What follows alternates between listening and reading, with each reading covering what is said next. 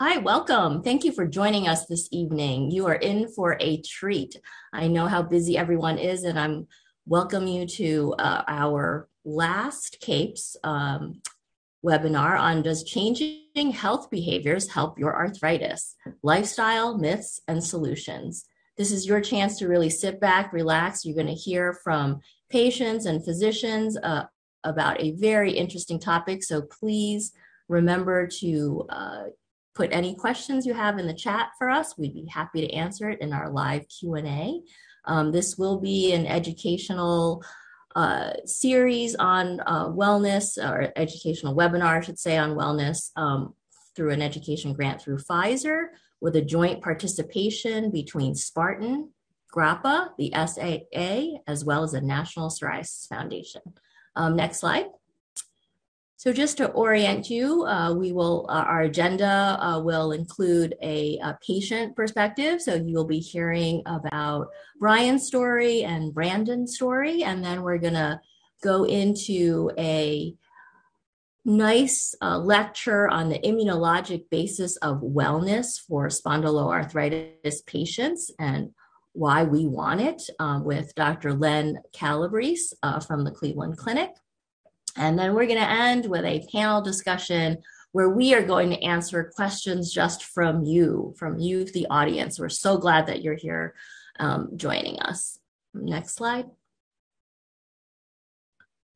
So as we begin, we wanted to start with the patient perspective.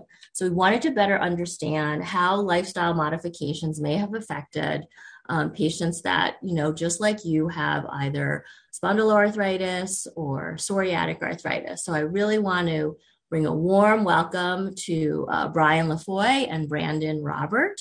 And I'm going to have each of them share their perspective with you. So next slide, or we will have Brandon start. Or Brian, sorry. I think I'm supposed to start, Dr. Husni, so I'll go ahead and begin. Awesome. Thank you, Brian.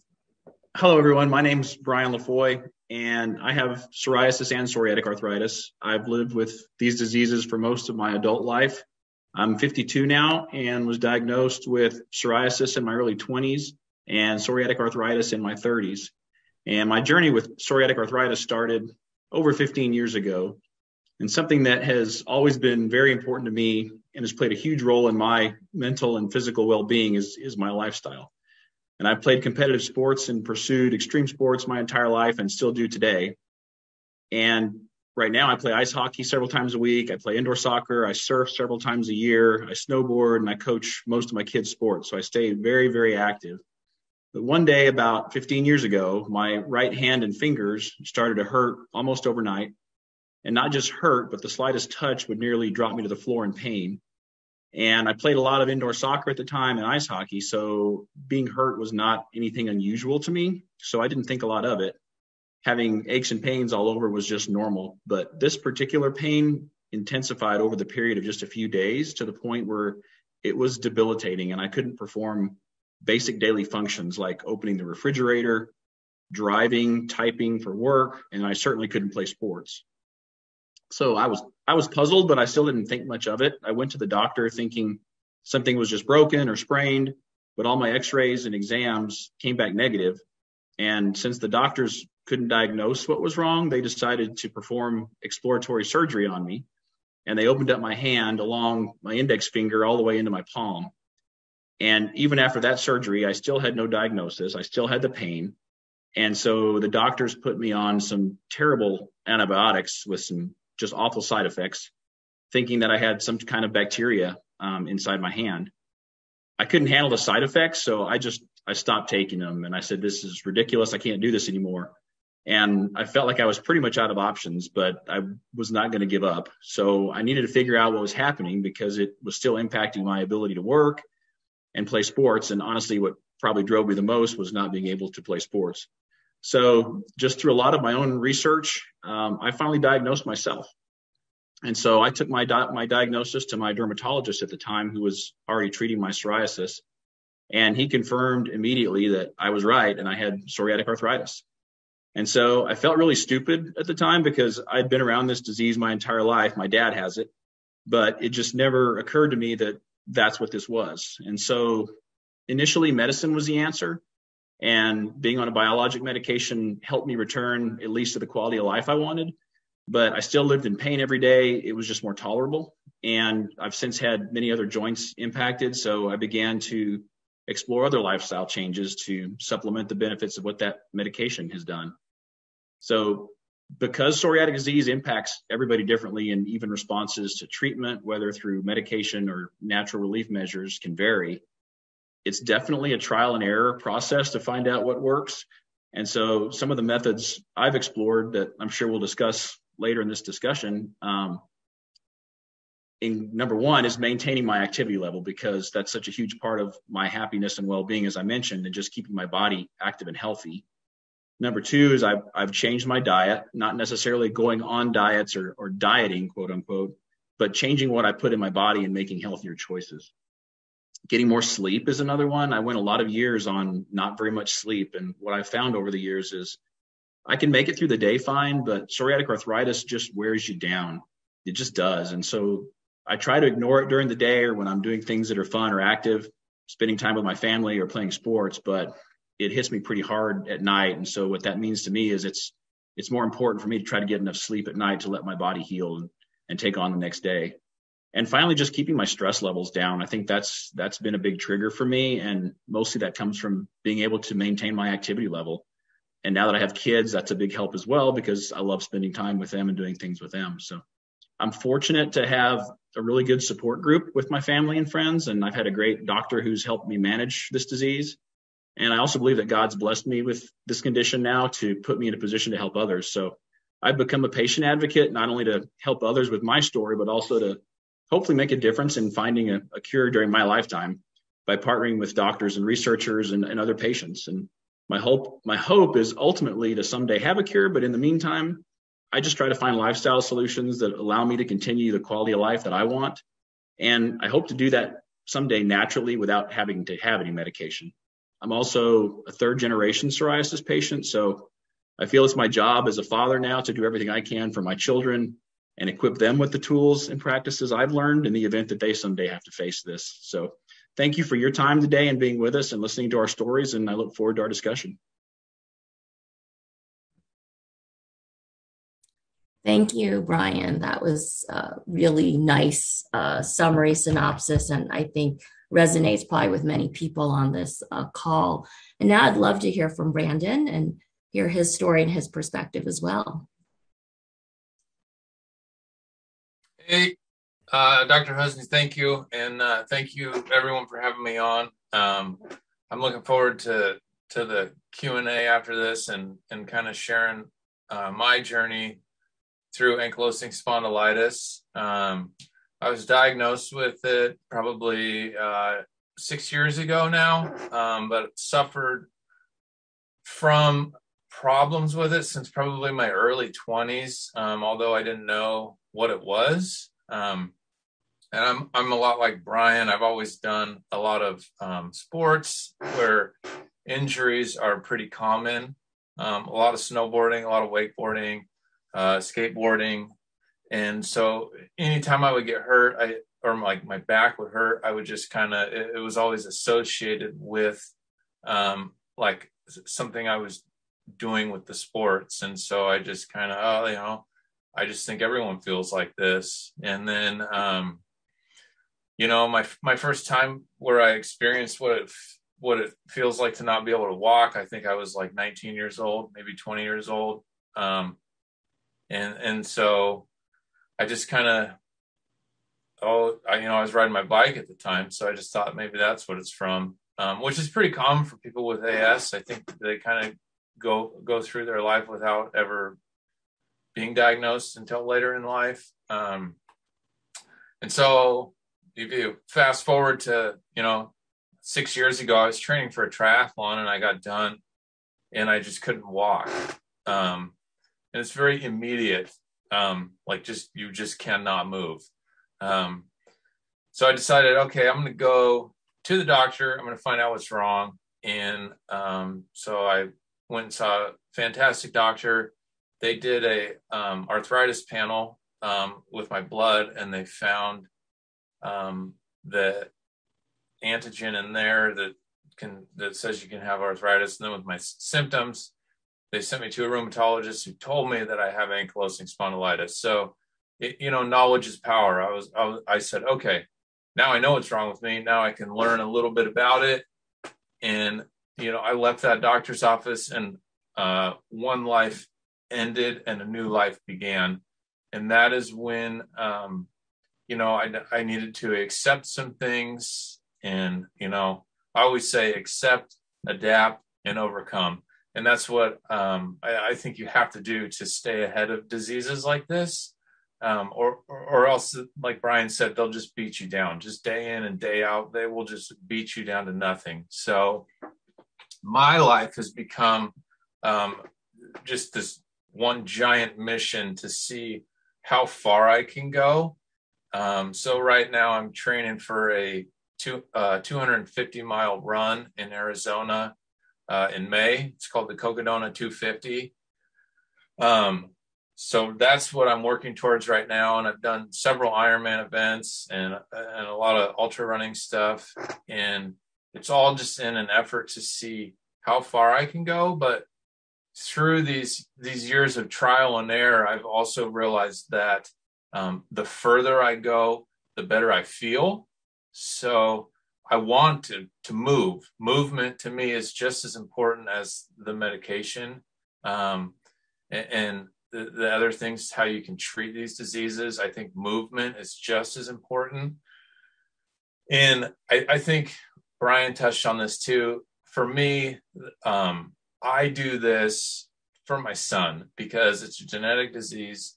And, if it does come to that one day, then I'll be able to tell him, look at what I have done. You can do this and more. I feel like it's my kind of duty to pave the way for him, do the trial and the error, do the hard work. And then if it comes to that, I can just say, here's what we're going to do. So that's basically my mission right now and what keeps my fire burning. And so with that, I think I'll wrap it up.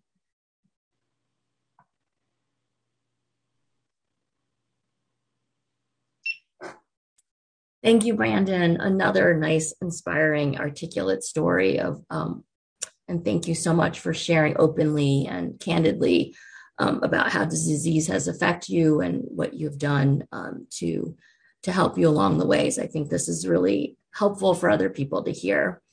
Next, we want to change our gears a little bit and listen to a presentation on some of the immunologic basis for wellness and what we have learned to date and what we know about how lifestyle, habits can really help somebody with a chronic disease.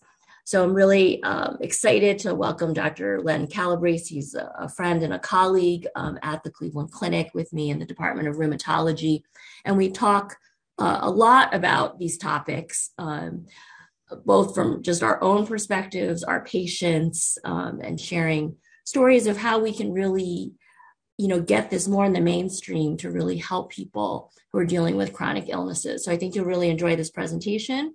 And just once again, to remind you that we do have an open chat box. So if there is any questions that come up along the way, please feel free to just add them in the chat and we will collate them and we'll come back as a panel to help answer all your questions. And no questions are ever too small or too big. We'd love to hear from you.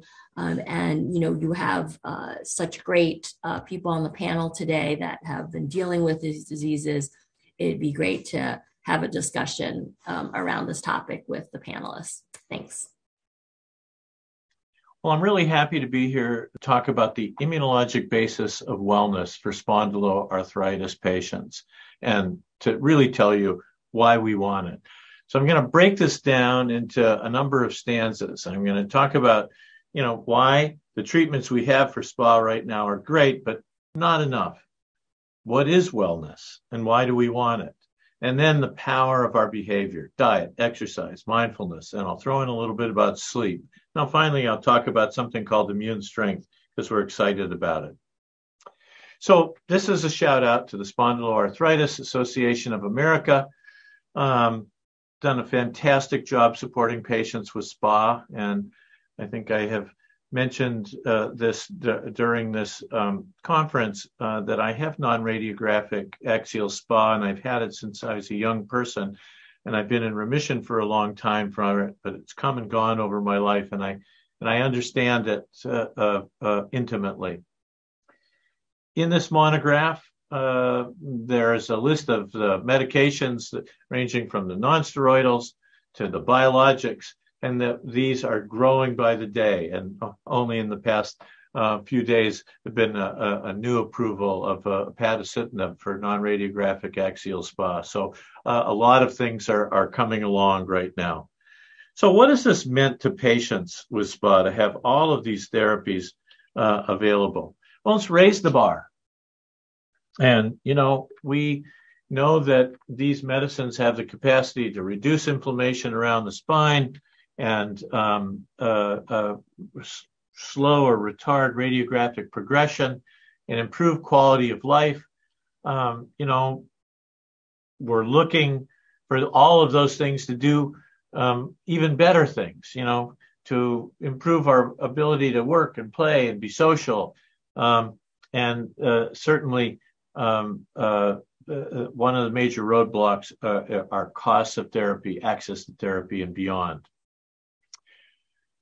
Even when people have achieved a slowing or retarding of disease activity, there are other things that are of concern. Now, this is a slide by Dr. Bingham from Johns Hopkins, and it talks about rheumatoid arthritis, but it would equally apply to SPA. And what we're looking at here is on the left, those are domains in the disease that are prioritized by practitioners, physicians and advanced practitioners. And those are the objective things. What are your labs? What are the x-rays?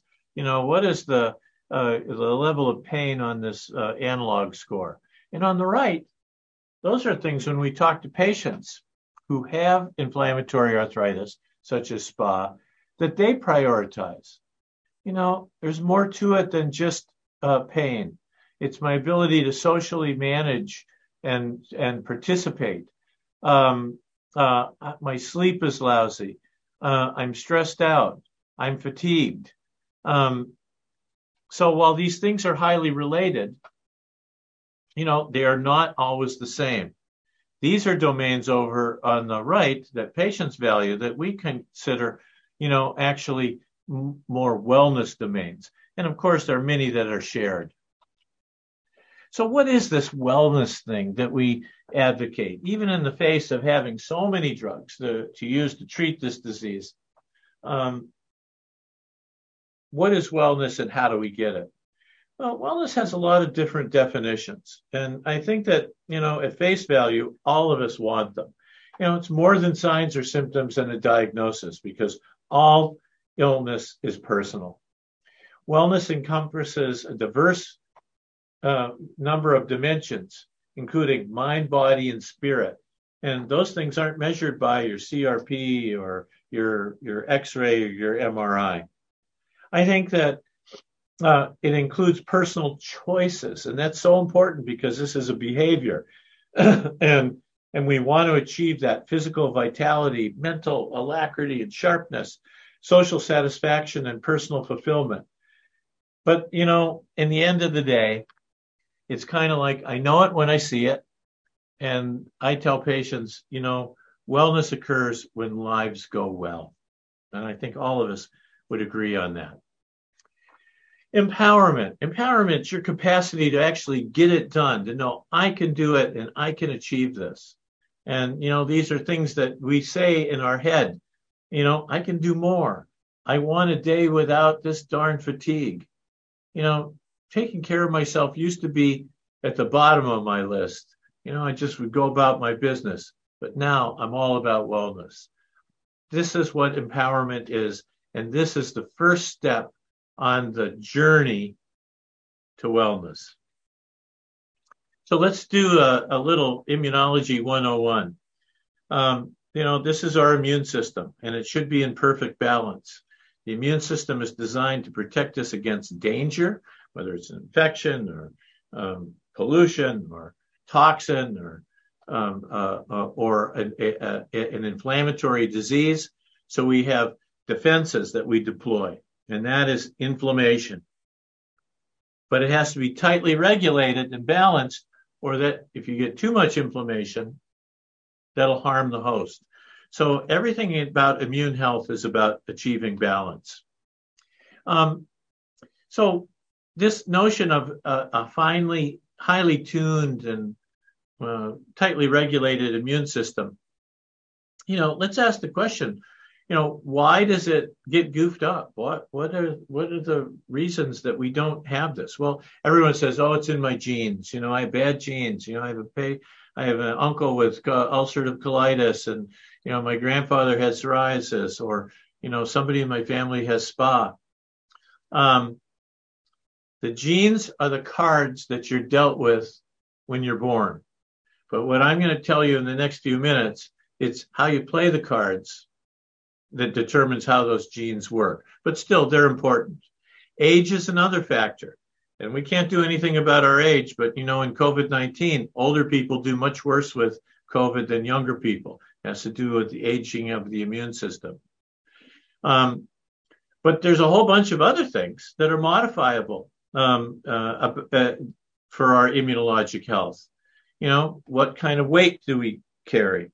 What level of physical activity do we have? What we eat, how we sleep, how we handle our stress. And all of these things contribute to chronic low-grade inflammation, which are associated with so many diseases ranging from diabetes to cardiometabolic syndromes to heart disease and cerebrovascular disease and beyond. So we can do it. If you have SPA, you have an immunologic condition. Your behaviors modify your immune system. So let's talk about what are the things that I think can be done and things that I know that can be done to help you achieve this wellness. Okay, there are the domains again: diet, exercise, sleep, and mental and spiritual health.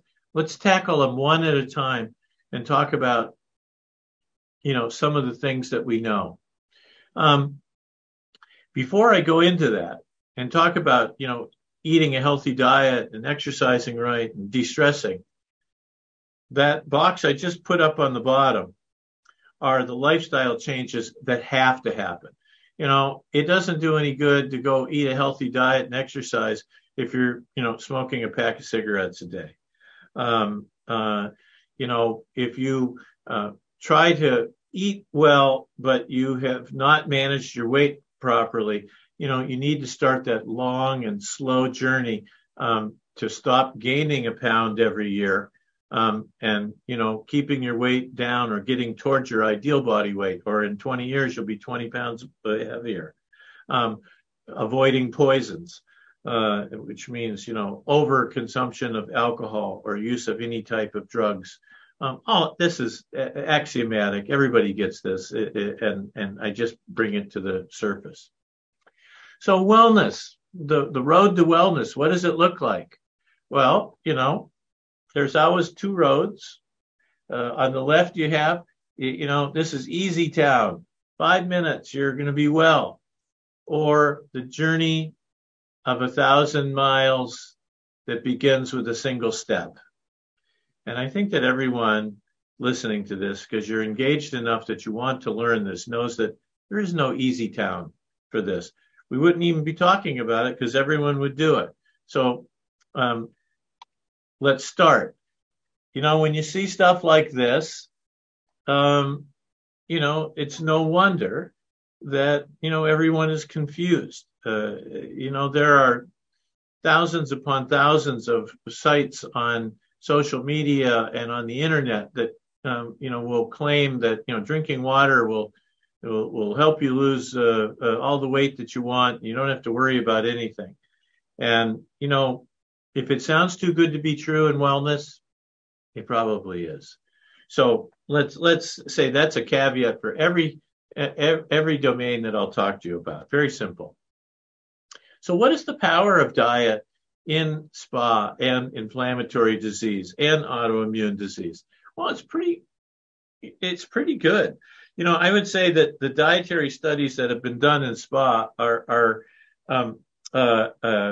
underrepresented. There's not enough studies in this area. But if we look at other diseases like rheumatoid arthritis, there's tons of studies. And I think that there are lessons to be learned that through eating an anti-inflammatory diet, you can lower inflammation. And, if you're the lingo of SPA, and that, these biomarkers in your blood, your doctor will be measuring CRP on you because that's a very important biomarker. You can lower your CRP with an anti-inflammatory diet. And there's not one diet that'll do it. The diet in the world goes from over here on the right, which is the Western diet, the standard American diet. We call that the SAD diet because it's sad. A lot of refined foods, artificial foods, fried foods, unhealthy fats. And down here on the left are the prudent diets. And that includes things like, being a vegan, which is really tough, but being an almost vegan, a vegetarian. I eat a diet called VB6.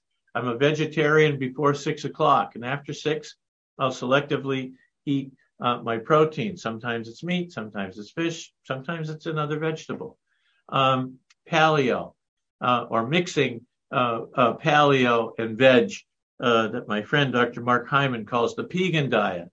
All of them are acceptable. So how do we go about doing that? Well, I'm just giving you the high points, but this is what we say. I'm a Michael Pollan fan. Eat real food, not stuff that comes in some crazy box that is made out of, all this processed foods. Mostly plants.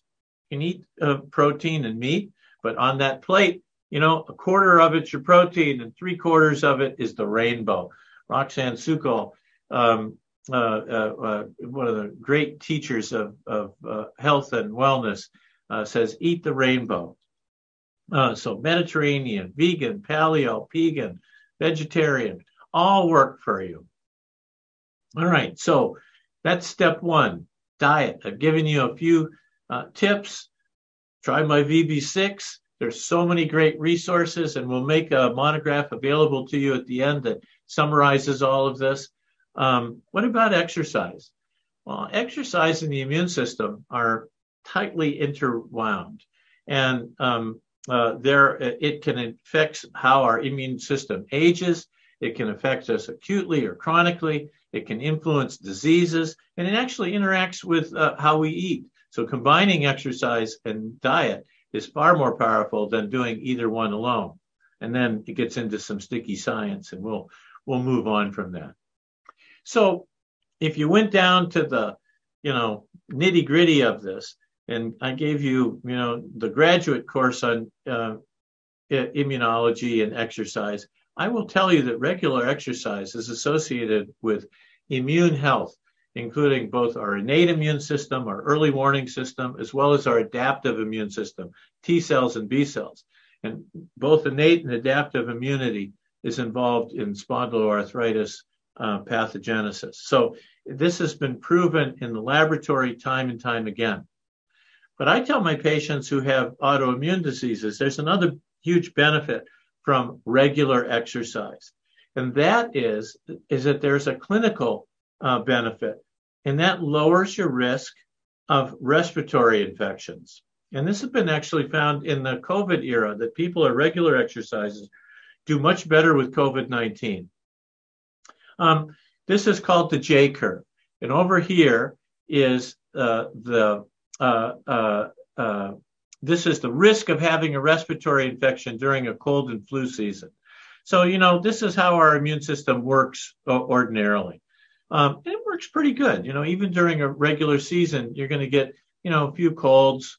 You might get the flu. In the past 2 years, if you haven't had COVID, you're lucky, but those are all respiratory infections. If you engage in moderate exercise, and that is my favorite exercise, which is walking, and I'll give you some guidelines. That lowers your risks of these infections by 40 to 50% during a cold and flu season. And then finally, if you're, an over-exerciser, an ultra-marathon, and run across, Death Valley, you actually will suppress your immune system. So you want to be in the sweet spot of modern exercise. There's a lot of different ways of doing it. In my monograph, we talk about instant recess. And my nurse practitioner, Betsy, and I, when we get a break during our patient days together, we say, okay, let's do a loop. And at the Cleveland Clinic, which is almost a 200-acre campus, we can go inside, through some corridors and bridges, take a 5-minute walk, 10-minute walk, 22-minute walk. It's stopping this activity, which is sedentary, sitting in this chair all day. So getting up and moving around, 4 or 5 minutes every hour is fantastic. And as it turns out, most people on this planet who live to be 100 years old, none of them are dedicated runners or go to the gym every day. Most of those populations, whether it be in Okinawa or Sardinia or Costa Rica or the area around Loma Linda in California, they're just active. They're doing things. So aging immune system, it's not good, but we can't do much about it unless we really work at it. And as we get older, there's more inflammation, and we call that inflammaging. And there are data that we can reduce the pace of immunologic aging by maintaining, good levels of physical activity in adulthood. And this is a paper from just a few years ago showing that people that were master cyclists had much better immunologic health, and then markers of immunologic aging were much more robust. And so, keeping active into our older age, by getting out and about and walking and avoid sitting in that couch all day and all night is evidence-based. We're now in a new frontier in immunology, and that's called sleep immunology. And this is a very nice book by Arianna Huffington, who found that her poor sleep habits were contributing to terrible stress and ill health a number of years ago. And she wrote this really great book. And there are many activities that can improve our sleep quality that we have access to. And that includes mindfulness meditation, cognitive behavioral therapy. All of this can be found online, and we focus on this in our monograph. How bad is sleep deprivation in the COVID-19 era? I have it, and it's pretty bad as a population. Our sleep department here is one of the most overbooked. You have to wait for a long, long time to get a sleep appointment because of the effects of the pandemic on our health. You don't have to be a statistician to understand this graph. These are people starting out here. This is overall survivability. This is people that sleep good in green. These are people that sleep kind of bad. And these are people that sleep really bad, who have insomnia. And as you can see, the rate of cumulative survival is highly correlated. That's just as important as managing your cholesterol or other features. Sleep deprivation, this is a very fancy way of saying no inflammation and inflammation. And this is what happens when you put a person in the sleep lab and you stop them from being able to fall asleep. This has been shown in patients with inflammatory arthritis, rheumatoid, hasn't been studied in SPA, is that when you do this to the patients in the laboratory, within 3 or 4 days, their CRPs rise and their arthritis pain increases. And if you have spondyloarthritis, you know that the morning hours, getting up, is the toughest time of day. So getting that restful sleep is very, very, very important. Final stanza before we get back to talk about how to get this done is that stress, and that is a societal stress and then an individual stress. And over the COVID pandemic, both anxiety and depression and sleeplessness have only risen in our population. This impacts our immune system. But there's good news. And this starts with my mantra, and I tell every one of my patients this, is that your brain and your immune system are one organ. They're not two. The immune system is the seventh sense of the brain. And when our brain is working good, our immune system is augmented and strengthened. And when our brain is stressed and depressed and lonely, when our PTSD or any of those issues, it drags our immune system down and creates inflammation. So all of this is connected. But the good news is that there is a growing science of brain and immune health. And there are things that we can do that not only make us feel better or well, but actually can tame down that flame of inflammation induced by these psychosocial changes. And I classify them into top-down, working with our brain, mindfulness meditation. I'll say a few words about that. Or working from the bottom up with exercises, whether it be yoga, Tai Chi, or Qigong. Finally, there are other things in this world that can soothe our brain and our immune system. And this is one of my favorite, and that is nature walking. And in Japan, that is called Shinrin-yoku, or forest bathing. And there's a growing a body of data on immune health from this. So when we actually study this experimentally, and I'm not trying to overpower you with immunologic data, but people who meditate have decreased inflammation, strengthened T-cell responses, and slowered biologic aging of the immune system. It is salutogenic, favors health for the immune system. But we're trying to find out right now, how much do you need and how do you do it? This is one of the most famous studies of early immune studies. This was done by the late Dr. Herbert Benson of the Benson Institute at Harvard. And this is genes.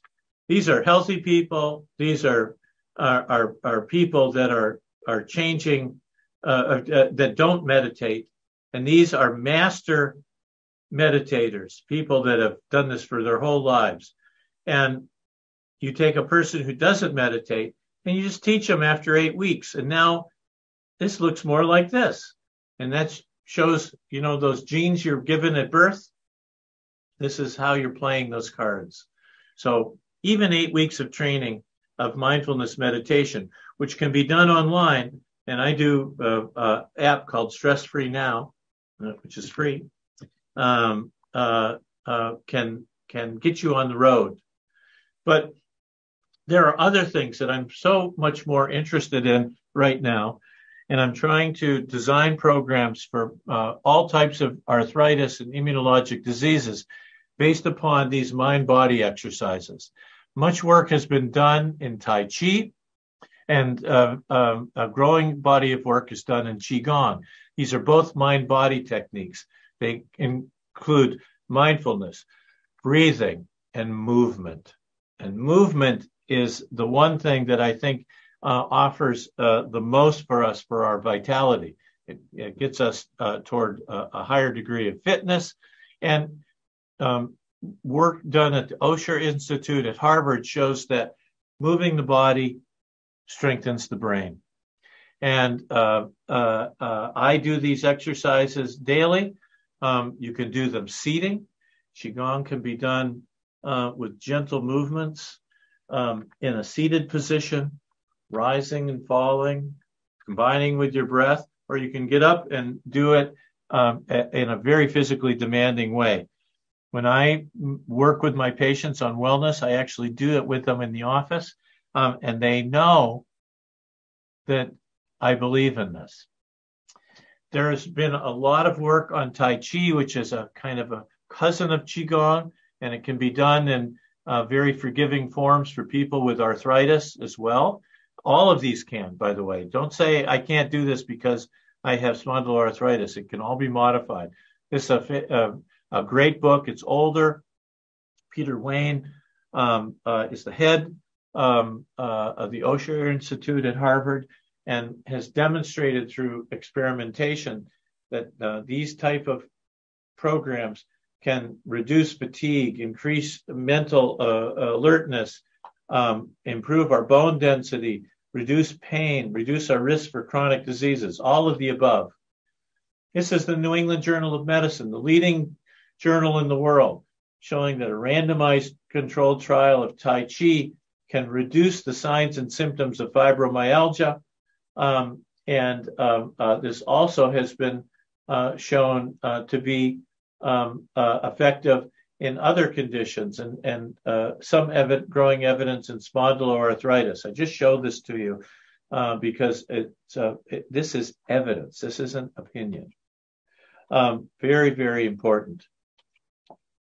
A form of Qigong has recently been studied in ankylosing spondylitis and appeared to improve AS symptoms. This is called Guadan Jin. This is one of my favorites, usually done standing. And you combine our breath. It's the beginning of the 8 brocades. All of this is something that is an adjunct to the great care that you should be getting for your spa, can be improving your immunologic wellness. These are just some pictures of some of these movements in the 8 brocades, and every one of these can be done in a seated position.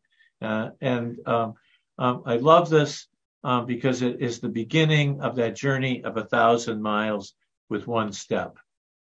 So finally, you can keep an eye out for this. This is called Immune Strength. This is a way that we are going to be teaching our patients how to do this with an online program, with a coach that can come to you over your phone or your computer and keep you on track, eating healthy, exercising, trying to improve your sleep and decrease your strength. We're now testing this in 100 patients with psoriatic arthritis, some of which will have spondyloarthritis. We hope to have some results next year and be able to distribute this more widely if it's working the way that we hope to. Finally, this monograph we have on maintaining a healthy immune system with all these tips will be made available for you to download as a PDF. Give it to all your friends. It's free. We've given it to thousands of rheumatologists across the country. And now I look forward to engaging with all of you in a good discussion about what wellness can mean to you and how you can get it. So thank you very much.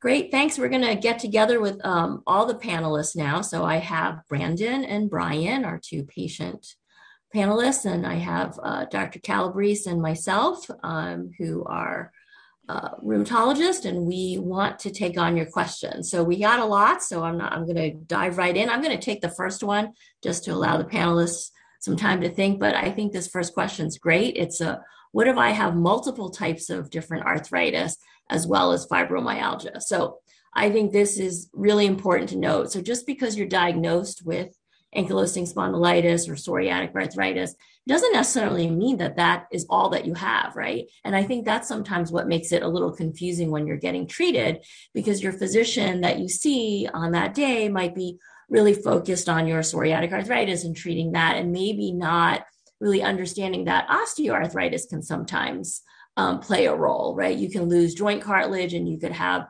overuse syndromes that could cause osteoarthritis in addition to your psoriatic arthritis, for example. And you can also have fibromyalgia, which is more of a pain, chronic pain, widespread pain condition. And the reason that this is important to note is that the treatments for these arthritis or fibromyalgia are different. So the more that we're able to detail out the type of joint pain you're having and how much might be related to the inflammatory component or the AS or psoriatic part versus the non-inflammatory components, such as maybe a previous injury, osteoarthritis, fibromyalgia, is important, because the more we understand the different types of arthritis you might have, then we can, maybe treat you with more than one type of medication or recommend more than one type of path to get you back functioning the way that you want to. So I think really important question. So I'm glad that Andrea asked that question. So the next one, and I have so many, I'm going to start with Brandon, because this was specifically for you. And I think a lot of people probably have this on their mind. And that's about, how do you know when you're pushing yourself physically? How do you know when you should pull back a little? What kind of techniques do you have? What do you listen to in your body? How can you tell somebody, we're always telling everyone, let's exercise. But then, there's a point where, you have to balance that with, injury or overuse. That's a good question. And for the people listening and maybe following along and seeing what I'm doing, I want everyone to know that I started very, very small, years ago after I was diagnosed. I don't say that I had to learn how to walk again. I just had to learn how to move through this pain.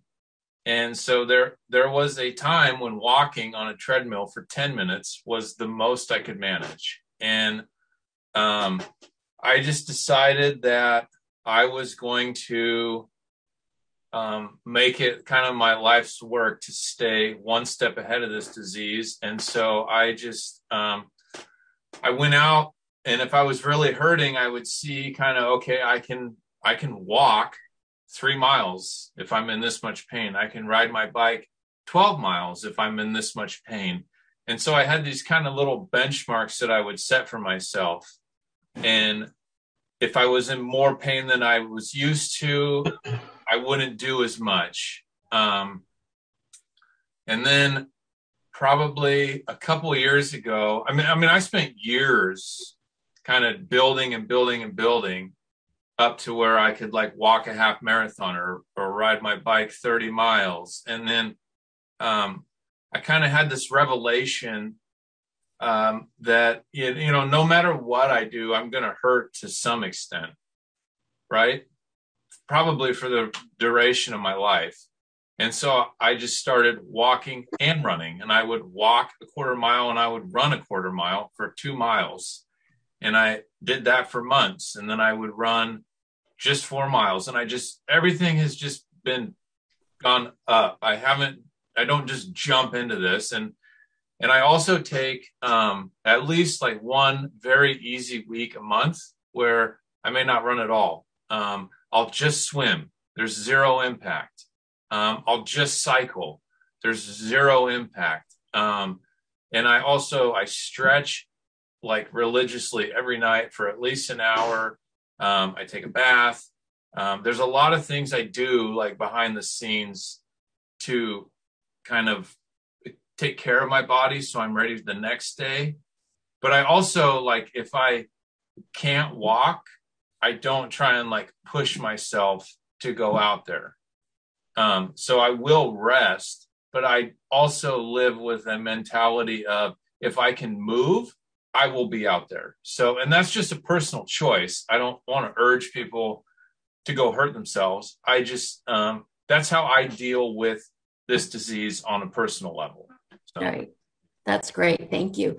So Brian and Dr. Calabrese, there seems to be some specific questions about what medications you both are on.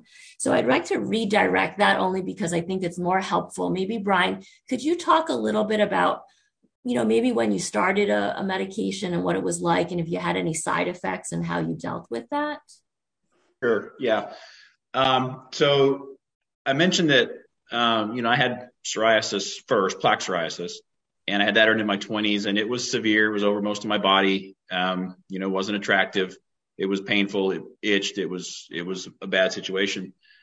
I refused to take any either oral or systemic injection type medication for a long time, because I watched my dad go through some of that a long time ago when medications weren't as advanced as they are now. And he did have a lot of significant side effects that I didn't want any part of. So I resisted and I resisted until the psoriatic arthritis showed itself, and my quality of life changed. So it was a hard decision for me to decide to go on medication, and I went on biologics. But I did it. I have had, to my knowledge, 0 side effects. I was fortunate to be on the same biologic for over 10 years, which is somewhat unusual for a lot of patients. You typically have to change before that. I have recently just now changed just because of some of the waning effects that I was starting to see, not with my psoriatic arthritis, but with the psoriasis. And so I'm on my second biologic now, again, with no side effects. So other than just the hassles of the warnings of the drugs, potentially lowering your immune system, having to take a TB test every year, having to go get blood work every 3 to 6 months, depending on how long you've been on the medication. Just a lot of nuisances like that. But I feel fine. I feel healthy. I don't feel like I've become sick any more often than before I was on biologics. I don't get sick very often at all, fortunately. So as far as any side effects of being on the medications, I've seen absolutely none to my knowledge. And again, it didn't make everything go away. I still hurt every day. I'm in pain, but it's manageable. And, as we've talked about, and Dr. Calabrese went through a great presentation of a lot of the things that a lot of us do is go through the lifestyle changes to make up for some of those deficits that maybe the medicine doesn't take care of. And as I mentioned, my hope is to someday be able to manage my disease with just natural remedies and not have to be on medicine anymore. Mm-hmm. Great. Thank you. So Dr. Calabrese, there's been some great questions around the risk to your children. So if you have non-radiographic spondyloarthritis, and how do you sort of talk to patients that are diagnosed and they worry about family members? And, we all know that having the HLA-B27 gene, it's pretty challenging research out there because the epidemiology is, sort of very varied between subgroups. What are some of your thoughts around? As I say, the genes are what you're dealt with at birth, and you may carry susceptibility genes that are very strong, like B27, or you may carry susceptibility genes which are not strong, because there are a lot of people that have this that are B27 negative. Regardless of that, we have lessons not so much from the SPA literature, which is rather small, but from the RA literature. If you have one person in the family, if you have identical twins that carry the same identical genes across the board, that doesn't mean that the other twin is always going to get the same disease. In fact, discordance is very high. So we make the point that, starting early with healthy life, I feel bad for people that have gained a lot of weight in childhood. It becomes extraordinarily difficult to manage in adulthood. Not overlooking stress and social isolation, and certainly creating an activity habit, that at least in the sweet spot is, moderate physical activity. Doing extra and being an elite athlete is great, but you don't have to do that to achieve immunologic wellness. And paying attention to all these things. So, when I see people who come because they have a first-degree family member, we put them on this immune wellness strategy, and we get them to work with our integrative doctors who have programs that will do this. That's what you do. Great. So before I go back to Brandon and Brian, Len, I just wanted to ask you really quickly, because there's a great question about sleep, and sometimes it's really difficult to get a good night's sleep with these chronic pain. Should I take a sleeping med? Should I? How do you go about counseling somebody who's having poor sleep? I don't have a soundbite answer for that, because sleep is complicated. Is it difficulty falling asleep? Is it early morning awakening? Is it because you're awakening in pain? which is so common in spondyloarthritis. To me, that's a sign that the disease is uncontrolled and you really need to up the ante on therapy. People that have spinal pain, axial pain that is suppressed often immediately transform their sleep to begin with. So that's a warning sign for me. And I'm going to add this just as one point. And I hear Brian and Brandon and myself, you wish to take no medicines, but, you should be very cautious not to wind up being your own worst enemy for this. I wish that when I was in my 20s and this was really bad, that there were biologics. I think it would have transformed my life. I was fortunate that mine pretty much burned out over the decades. But, these medicines can be given with an excellent benefit to risk profile taken by a knowledgeable patient and a concerned practitioner. Once pain is controlled, and that helps reduce fatigue by itself, often adopting these wellness behaviors becomes even easier. So, that's aspiration, but, don't undertreat yourself. Yeah, great message. There's been a lot about questions around having chronic pain, chronic disease causing stress, and how do you, find ways to reduce stress from pain?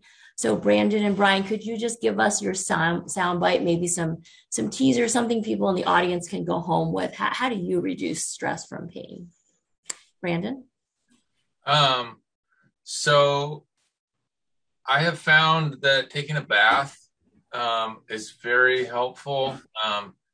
And I'll be real honest, I take a bath every single night. It's become kind of like just a thing in our house. I take a bath, my wife takes a bath, sometimes our son takes a bath. It's just it's like getting ready to sleep type thing. And over the years, if we don't have that part of our routine, then it's just something feels off. So I found that a very hot bath is very helpful, especially if my activity level for that day has been really high. And I also, I am a huge advocate of a daily meditation, at least 30 minutes, for me, because I don't sleep very much right now, not related to my disease, but kind of the journey I'm on. That's another thing. But if I don't get 30 to 60 minutes of a daily meditation, then wow, I have a rough day. And I always do a guided meditation off of YouTube. I did one today for 30 minutes, and that has really changed, cool. My life. I think I'm a huge believer in it. And if you can find the time, definitely try that and just shoot for 12 minutes, 15 minutes, and then start to go longer and do it guided. That's what I would recommend. So those are my two big go-to. Excellent. Ryan? I think for me, it's mostly activity. So, playing hockey, running, doing things that are active around the house, even getting up and going for a walk, whatever that might be. I think that's how I relieve stress most of the time. And I saw in the chat, there was questions on how do you relieve stress if you have chronic pain? And sometimes that's a challenge because you're hurting, but I choose to still go play my hockey game in pain. I choose to still go run in pain.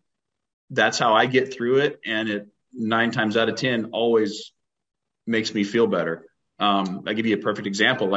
I'm training for a race right now, not an ultra marathon like Brandon. I'm doing a 5K. I ran today midday just to get out and stop work for a while. Ran my first mile in a great time. Second mile, third mile, I started to flare in my toes, and that happens sometimes. And it just went downhill from there. So, but I finished my walked around the neighborhood a little bit, felt good, came back, went away, and when I went on about my day. So I do some other things too. I fiddle around on my guitar, I draw, I mess around in the garage, just anything that gets your mind off of the things that stress you out. My kids are a big part of that. I love to spend time with my kids and my family. That releases my stress too. So those are the things I do. And Dr. Calabrese, spent a lot of time talking about diet.